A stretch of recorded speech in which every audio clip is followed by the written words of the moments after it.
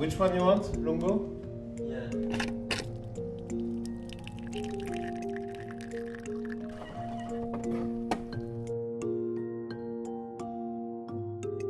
I mean, on the training camps, generally it's very relaxed. We have a nice atmosphere, we know each other for a long time. I mean, I'm doing training camps for 8 years with Peter and Magnus, so we know each other very well.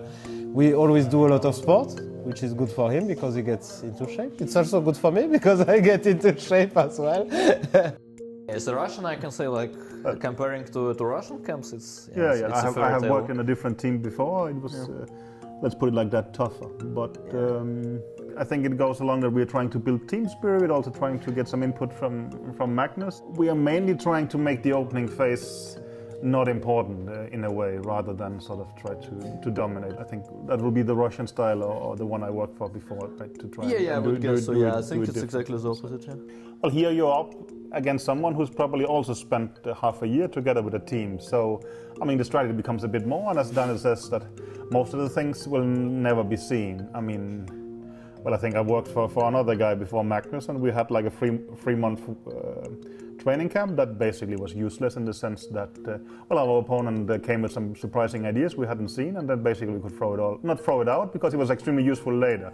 But for the match, it had absolutely no relevance. And I think we are expecting similar things here, so we are trying to, cover everything. No, honestly, I think I will never see this position again. Like, especially in the match. When it comes to World Championship match, it's like really high stakes.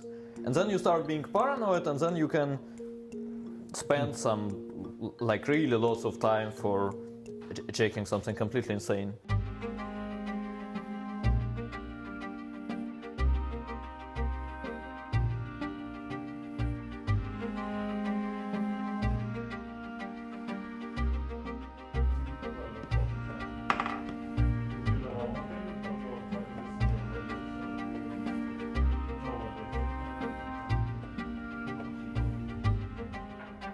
When it comes to the memory part for Magnus, when it's his time to see all your work and start memorizing, how does that actually work? No, but first of all, he has a brilliant memory, actually. I mean, it's literally unbelievable, in my opinion. Like, it's quite often that, let's say, like, you work on something for like a few days, then you show him once, then 3 days later we have a conversation, and I don't remember what the move is, but he does. And it's like, yeah, I mean, it's obviously a very decent start for a chess player to have such a memory. I think I'm holding.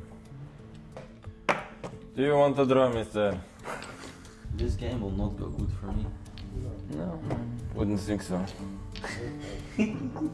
So playing these games, Magnus, is that part of how you remember all the work that is done in this room?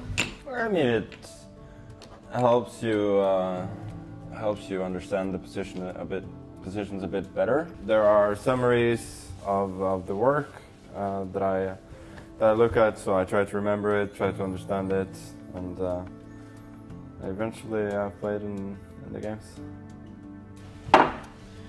So anything new today? Something I should know? Our nose is something like this. Takes castle with a short, small advantage. You believe in this for white? I mean, it's just a Berlin with a knight instead of a bishop.